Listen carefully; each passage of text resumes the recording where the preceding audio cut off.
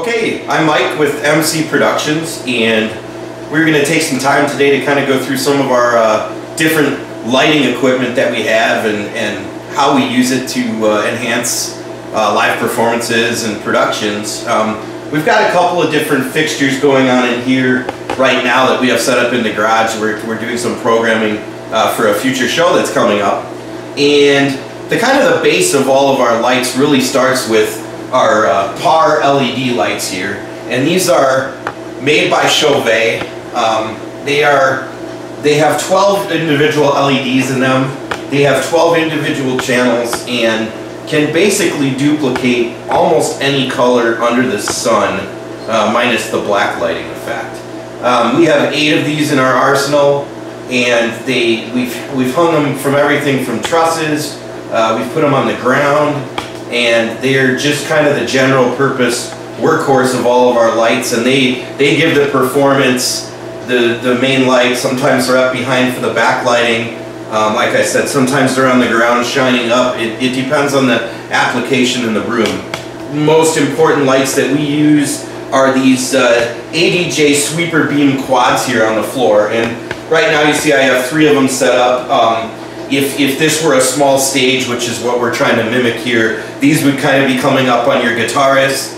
This back here would be what I would call the drum set, and this would be kind of coming up, going out into the crowd, usually catching the back of the lead singer, whatnot. You can see also, and I did forget to mention, there are a couple of the LEDs here on the ground also, and these, what we like to do is shine them up at the drum set to give it some color. The ADJs are really nice. The sweepers, they have 8 individual LEDs on each one. They can rotate basically from ground level to ground level, 180 degrees side to side. They can produce red, green, blue, and white, and there's also tons of chases and strobes and lots of other things you can do with them. So they're really versatile in that way, and they're also great for if they're shining up at performers.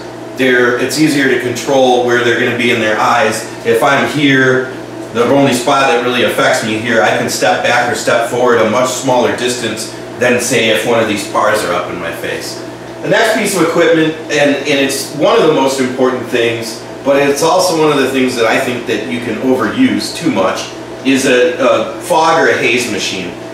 In this case, we've gone with a haze machine, and the reason we like haze is it gives off this kind of environment. We're in a small garage right now, and it's really just putting a little bit of smoke into the air. It's not smoke, but it's a water vapor product, but it's not as thick as fog. You can still see what's going on if you're not breathing it in, but what it does is it really enhances these beams of light, and that's the most important thing. If you have these going and you don't have anything for them to shine through, any medium like the haze, what you're going to get is just some lights that you can't even see. So really important. The next fixture we have that I want to go through is over here as well. These here, this is a Intimidator 360 IRC. This is also made by Chauvet. The nice thing about these fixtures, they have 4 independent moving heads on them that can do any color under the sun, individually or together.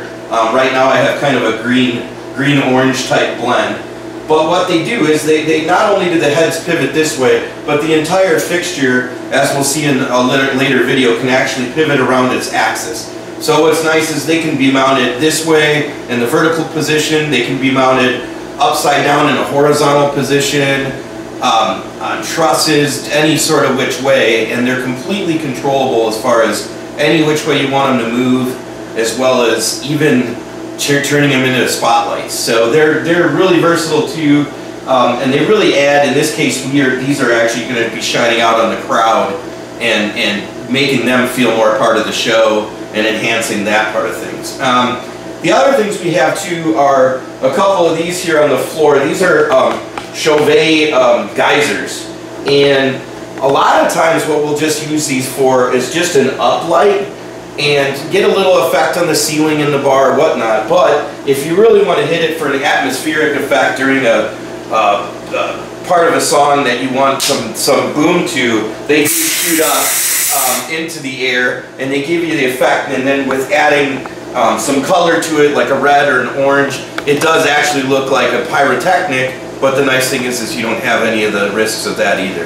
And these are also haze based, once again, so if you notice, when these things fire up, and we're in a garage with no ventilation right now, this haze disappears almost immediately. So we go with the quick dissipating haze on all our equipment to make sure that the room stays comfortable for everyone, but you still get the effects that you're looking for.